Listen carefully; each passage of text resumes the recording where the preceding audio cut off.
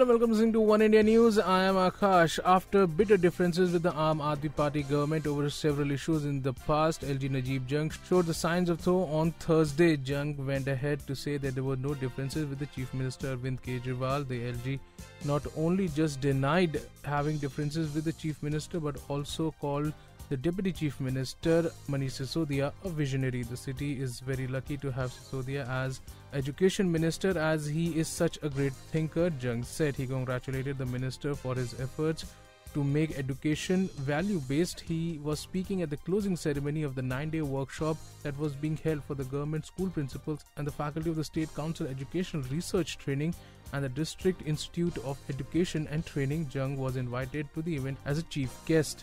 Sisodia, however, only thanked Jung for being a part of the workshop and went on to address the teachers. He said that in the present system, we only concentrate on results, midday meals and toilets and other infrastructures, but one should understand that these are only mediums and not true achievement of education. Well, that's all for now, but for more news and updates, log on to our YouTube channel www.youtube.com/oneindianews.